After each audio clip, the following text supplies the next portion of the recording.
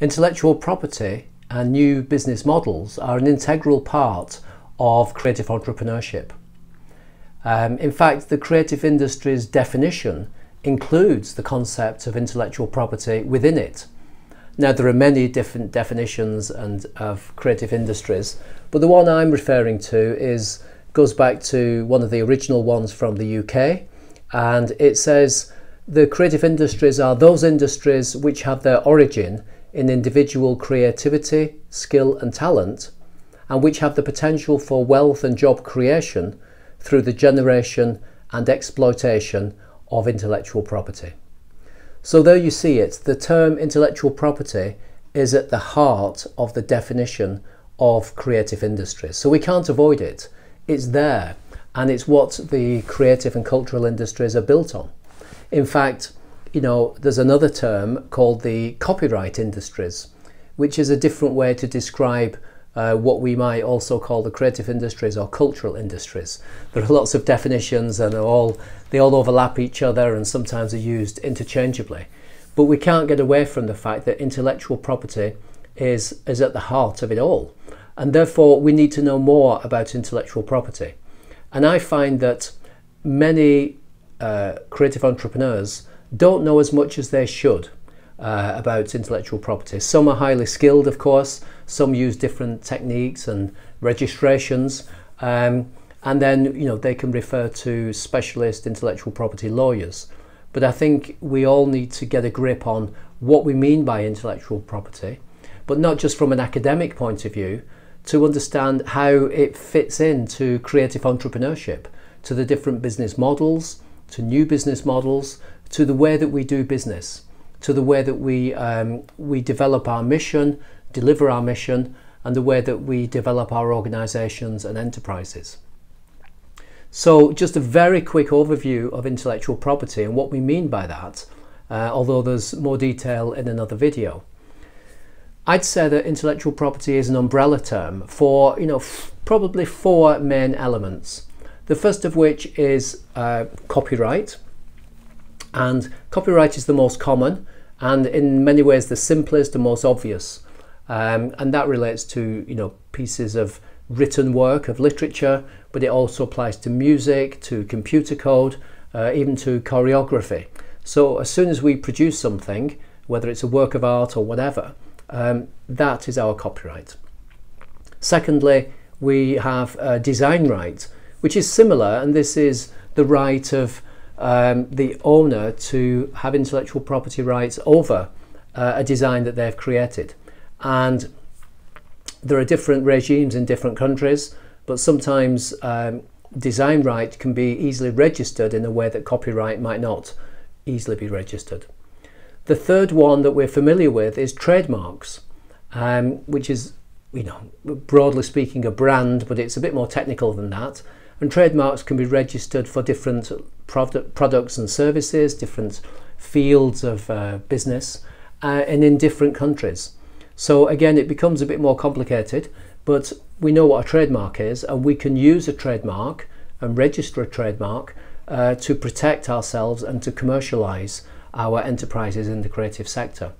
And then fourthly, the big one is patents or patents, which are usually associated with inventions. I automatically think of gadgets of different kinds, whether it's a better lock or penknife or something, but it can actually apply to many other things. And it does differ around the world, where some business processes can be patented in the United States in a way they can't in the UK or perhaps in Australia. So it does get a bit complicated, but we need to be aware of those four main elements of intellectual property that that we can use in different ways or in combination within the business model of our creative enterprise, both for protection purposes and for commercialization. And that's a key point actually, because when I've delivered workshops or talked with individual creative businesses about copyright or trademarks, their first feeling is one of protection. How can we protect our ideas? Although you can't technically protect an idea as such, it's this thing that you produce from the idea. which is a key point actually. But yes, of course, first of all, we need to defend what we have. And so intellectual property rights are a great defense against other people stealing the things that we've created that we have copyright in, or design right, or a patent certainly, or a trademark if it's registered. So we can use it defensively. But what I find much more positive and exciting after we've done that is that we can use these intellectual property rights to generate new income streams. You know, once we own it, we can stop other people using it, or, and this is crucial, we can allow people to use our copyright or our trademark or our patent for their commercial purposes, but under our control. In other words, we can limit how they use our works, or we can allow them and take a percentage of the proceeds. So it's not just about defending what we have and what we've created, but commercializing what we've created through licensing, deliberately and in a calculated way, allowing other people to use our works for commercial purposes or non-commercial purposes according to the control that we have. And within that commercialization is the opportunity for scalability. You know, this is an important element of any business model. Is it scalable? You know, can we actually ramp up production? Can we deliver to more than one customer at once? And many businesses are not scalable because of their nature. But many aspects of business or certain products can be scaled up. So, you know, a digital image can be distributed around the world. Software, once it's produced, you know, can be just replicated many times without the need for kind of mass production that you would get in a factory. So certainly at the digital end of the creative industries, there's opportunities for scalability. But to do this in a way that works commercially, we have to be clear about what we can protect, what we allow, where the dividing line is between ownership and the consumer, and whether we actually want, maybe we do want, other people to take our work and to commercialize it, to distribute it and spread it for whatever purpose, commercial or otherwise. So this idea of scaling up, of replication, is at the heart of many business models, and it's very closely tied to intellectual property rights. But, you know, we also have within the modern world, you know, what we call the sharing economy or the gift economy, where sometimes we might want to actually give away something for free. And we might do that for all kinds of purposes. It might be pure altruism, that we've created something and we just want the world to enjoy it, and that's fine. But it might be linked to reputation or to some kind of customer loyalty or some kind of a quid pro quo, where at some point, perhaps in the future, we want to get something back, or we are giving back for what we had in the past. So there might be a sort of very loose trade-off in a sense. And you know, this can be part of a smart and clever business strategy, where we deliberately give away some things, but in carefully controlled circumstances, in order to make money elsewhere. So, you know, I'm talking now about the freemium business model, which is that combination of free and premium.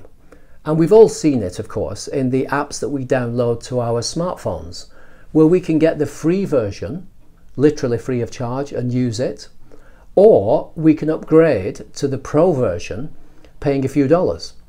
And sometimes within computer games, we can upgrade further and further to get different benefits or different tools and products within a computer game. So, you know, this is a deliberate strategy to give away for free the basic product to many consumers who will never buy anything at all, in order to bring in and sell more and more to the smaller percentage of people who do want to buy. And there's a very interesting book called The Curve, which is all about that particular business model. So intellectual property rights are present as we discuss all these things. The freemium business model, there's open source as well as the gift economy, where, again, we're familiar with open source software projects where people from all over the world will contribute free of charge to a grand project for social good, to make a better web browser, to make software that will save the world, or whatever it might be, or just something that's a lot of fun, and people will contribute to an open source platform and an open source product, usually associated with software of some kind. But it can be for designs, 3D printing, all kinds of things. Use an open source model, usually in a non-commercial way, but we have to be mindful nevertheless of intellectual property rights.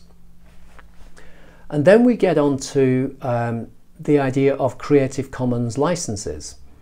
This is really interesting, because in terms of intellectual property, creatives might want to simply give away their creation to the world and put it into the public domain, or they might want to be highly protective of it and say, don't mess with my creation, don't sell it, don't copy it, don't think about even changing it.